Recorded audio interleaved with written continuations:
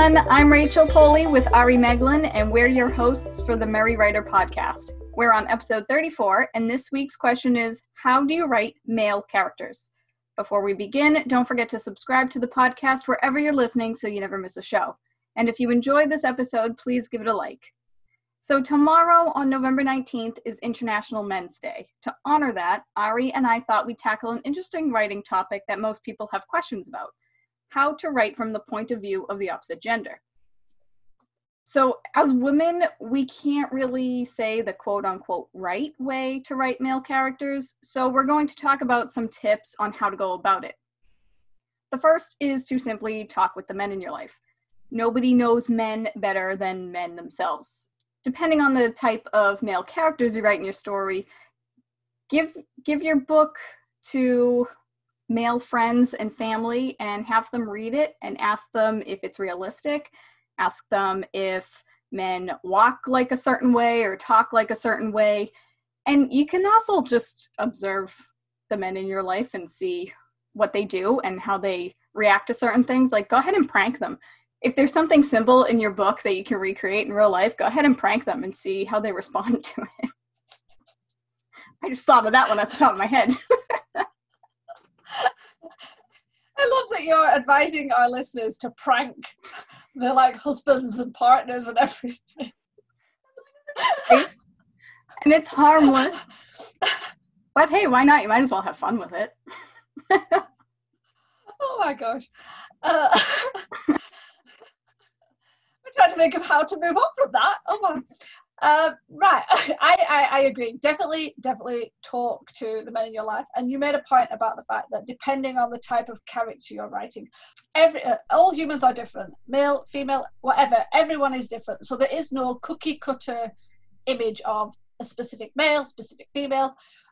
However, there will be things such as shared social experiences and social norms that will come from genders, especially in our sort of society.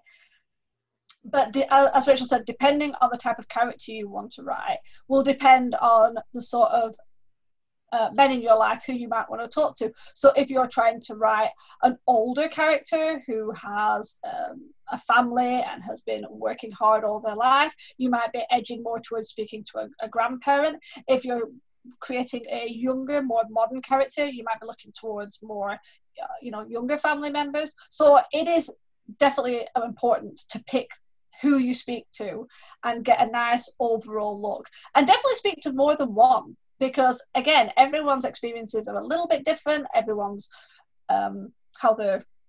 how people are raised are different depending on where they live and things like that. So definitely speak to lots of different people and get a nice overall view if you're struggling with anything. And definitely ask them awkward questions, because if we're going to be pranking them, nothing says it more than sitting a friend down and asking a really awkward question that makes them squirm a little bit. Definitely. Yeah, like I said, you gotta have fun with it. But that's true. You gotta talk to people who you trust, and you have to talk to people you're close with and you can be open with, and they feel comfortable being open with you, depending on said awkward questions. And I do agree, you have to talk to more than one person. Everybody has different experiences and different opinions on certain things, so you have to be open with that. Which kind of brings me on to my next point, is that you need to be open to feedback. As I said earlier, if you have a male character, even a male protagonist, and you should give your book to a couple of men in your life and see how they react to it and what their thoughts are. You have to take their feedback with a grain of salt, of course, because as I said, everyone is different. You should get feedback from everyone and anyone, but when you have specific questions pertaining to a certain gender, then you should really focus on that gender in real life and see their thoughts on it. So there was one time years ago when my writers group first formed. We probably only knew each other for about a year or two at this point. And at the time, my mystery novel was written in George's point of view. And he was written in first person, and then it got changed to third person with him as the POV character. but now it's in Lila's point of view, and the book is so much better in my own opinion. But when I first gave them the first couple of chapters, the host of my writers group and another member of my writers group, both males, argued for 40 minutes about George and his personality, because one was saying, you know, George is unique, and because I didn't want him to be like a cliched detective, like he's not depressed, he's not drowning himself in alcohol or anything like that. But the member of my writers group called him some names that I probably shouldn't say on the podcast.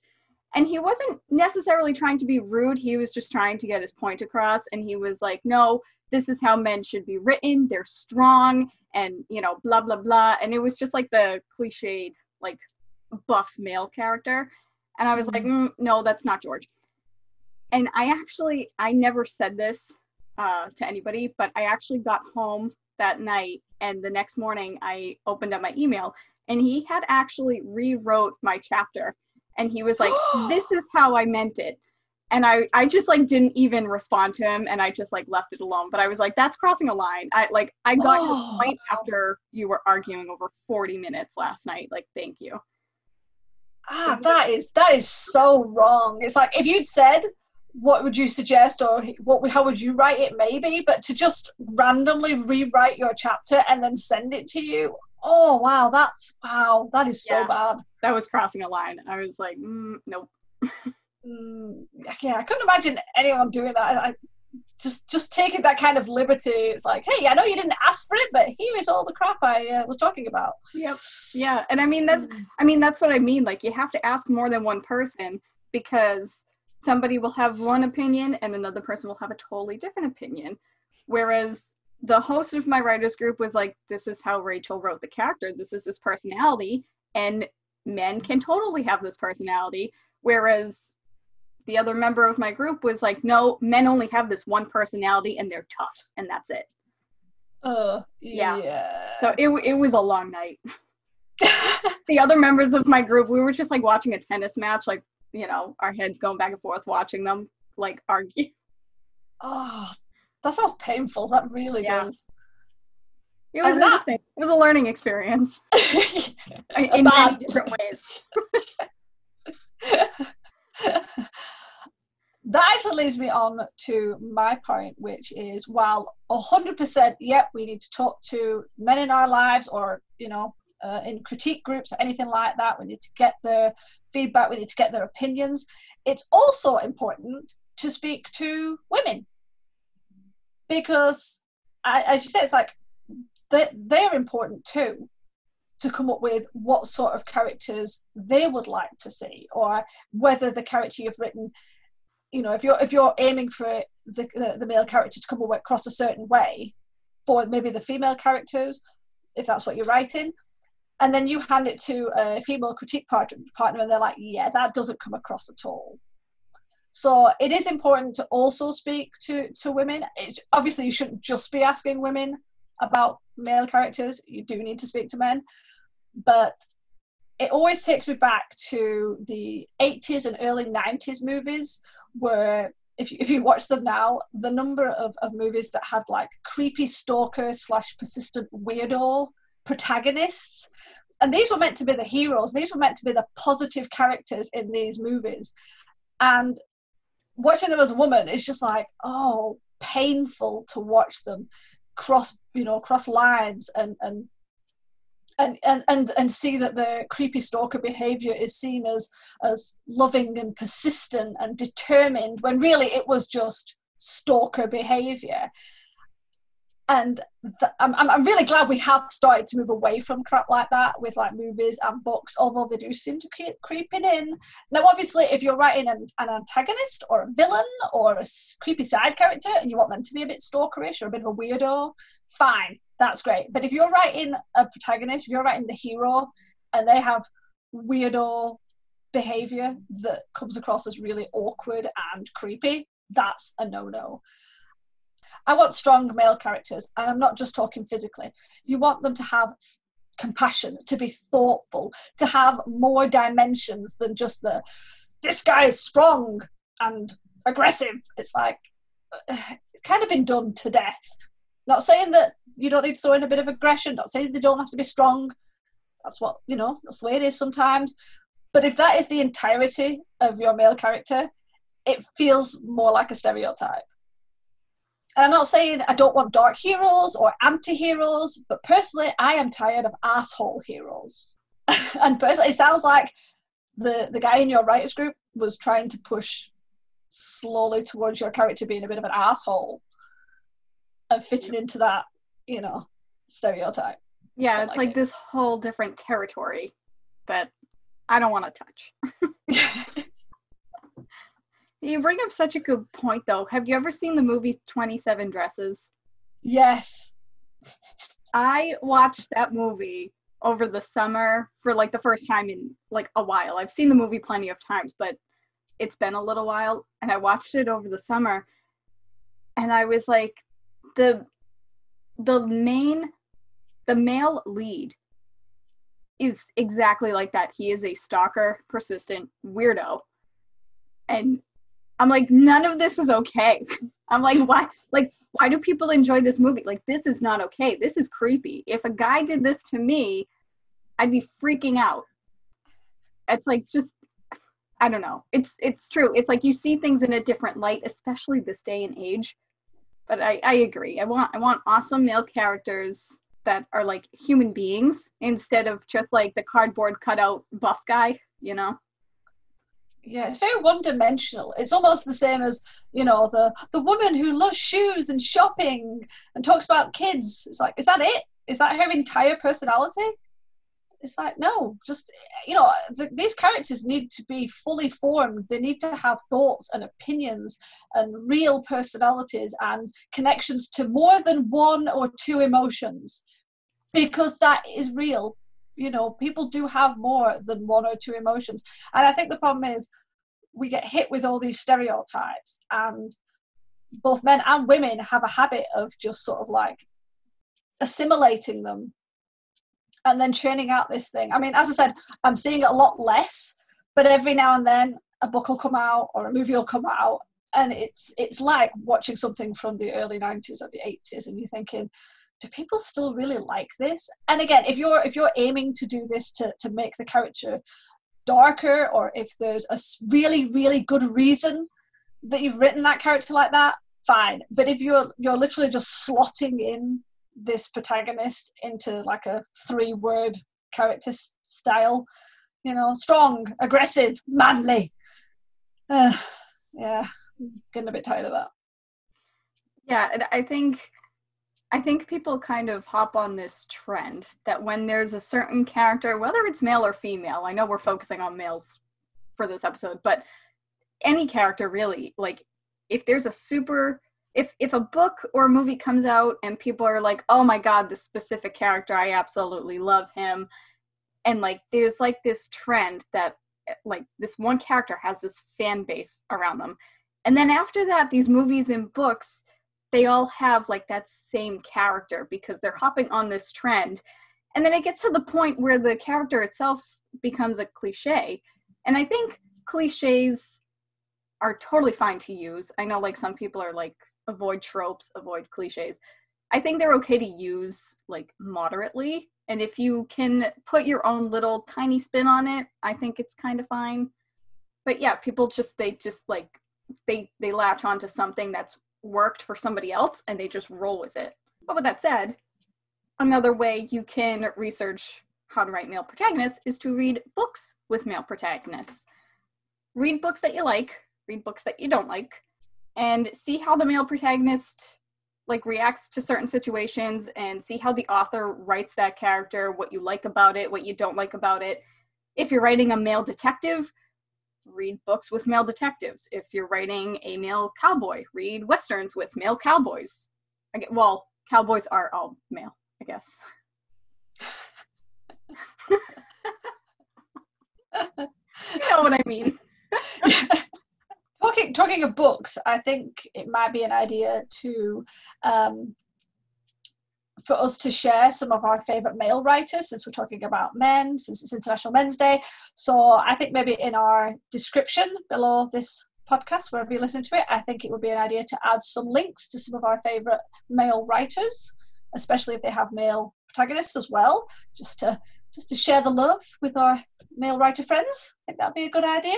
Just throw a couple down there. What do you think? Yeah, no, I think that sounds good. Now you got me thinking.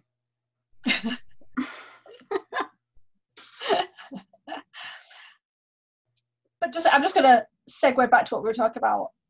I'm going to go back to stereotypes, because I think that's one of those things that people they just never die. And, you know, we've talked about like cliches and things, and yeah, it's okay with a bit. But I think the male stereotypes that I see a lot still is your emotionally devoid hero. And again, don't mind some characters a bit aloof, don't mind if there's explanation, but if that is the go-to, that they have to be devoid of emotion, they have to be stoic all the time, it feels a bit samey with a lot of other things. The same with the nerdy genius, where it's some guy, usually in the tech industry, who's like, you know, the best hacker or just great at everything. But again, it seems to be that becomes their entire personality. You know, there's nothing wrong with making your character a stoic hero. There's nothing wrong with having a nerdy genius. But again, if you're not fleshing these characters out, if they begin and end with nerdy and genius, it's boring. The same with everyone has to be a martial art expert. Again, it feels very 90s as well. It always seemed to be every guy has to know martial arts. And it's so funny because like those movies and books, they're so bad, but they're so good at the same time. And it's like, why did we like this stuff? It's like a no-brain. Well, I did watch a few recently, and it actually made me cringe watching them again older, because obviously I was born in the 80s. And I grew up with these, and then watching and realizing, wow, this was the kind of crap I was exposed to as I was getting older. You know, it does it can warp how you see people. And it's like, I'm so glad I was able to not let that stuff affect me. So it's like, yeah, this kind of creepy personality type, it's great. They're awesome. It's like, no thanks.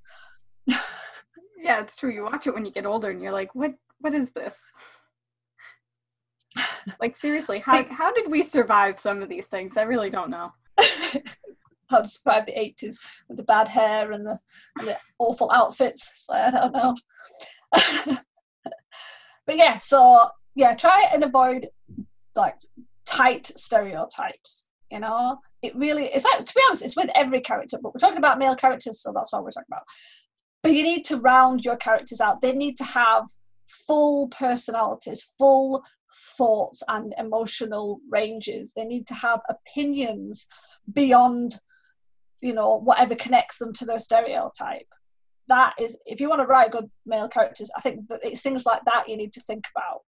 Yeah, like as you said, with any character, you need to be careful with stereotypes, and they all need to be well-rounded and fully developed and everything like that. They all have to have a purpose, blah, blah, blah. But with males, yeah, they're like, I mean, it's the same with females too, but males, I think as women, we tend to like pick out the male stereotypes a little bit more as well too. Yeah. Which I think you mentioned earlier, like, you know, talk to females as well as males when discussing male protagonists and characters in general. I think I read somewhere, and I haven't checked this, so I might be completely wrong, but I remember reading somewhere that when they were creating the Disney movie Tangled, when they were creating the male protagonist, which is Flynn Rider, yep, they actually spoke to women as well. I don't know if they spoke to men as well, but they spoke to women about what they would like for like the male hero. And it's said to be one of the reasons why his character has been so enjoyed by like female viewers of all the Disney movies. It's like he's the character that people, if they said like, you know, which of the male Disney princes or heroes, whatever they're called, do you like the most, he always seems to rank really high. And it's suggested that women had a lot to do with that, because they actually were able to say, well, actually we like this kind of personality and this kind of trait and this kind of trait. And I think that it does show how important it is to get both views. whether you're writing males or females. And don't worry, we are going to be talking about females on International Women's Day. So don't worry, we'll get to them too. But it really does help to speak to both to get a nice overall feel. And just another point I've just come up with, try and make all your characters different. One of the issues with stereotypes or kind of slotting characters into these really narrow bands, like the person on your writing critique seemed to have a suggestion of, is that you can end up with all the male characters or all the female characters very similar, because you've literally wedged them into a really small, like, personality, if you will. And that's kind of dull. You want a nice variety of people. And just because we say things like, you know, try and avoid extreme stereotypes like, you know, the emotionally devoid hero, it doesn't mean that we suggest you go way to the other side and have your hero wearing his heart on his sleeve and crying at sunset. Don't get me wrong, nothing wrong with that. Have that. But it's not like, well, I wrote this character as a stoic, strong man. Oh, that's wrong. I will bounce to the furthest extreme. It's like, there is a nice wide range that you can pick from. You know, it's not one or the other. You can have pieces of both, and you can have bits in the middle. It's fine. No, you're right, because everybody has a different writing style. We all write in our own, you know, clever way.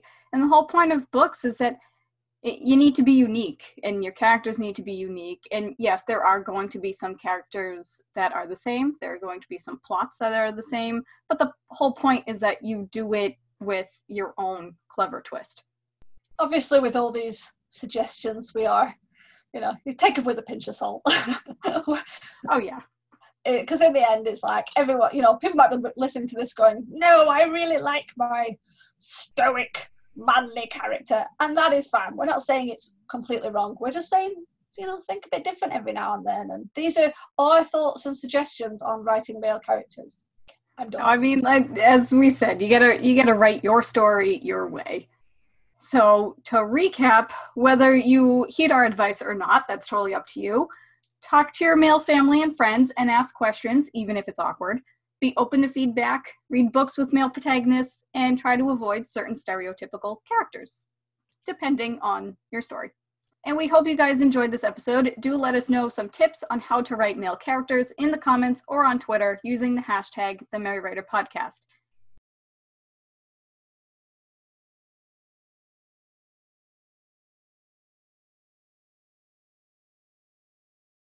If you want to get some extra content, head on over to our Patreon page at patreon.com/TheMerryWriterPodcast. You can support our show for as little as $1 a month and can get extra bonus content, including mini episodes that sometimes end up being as long as a normal episode. So tune in next week for another episode of the Merry Writer Podcast, where we ask all the right questions. Thanks for listening. Bye. Bye.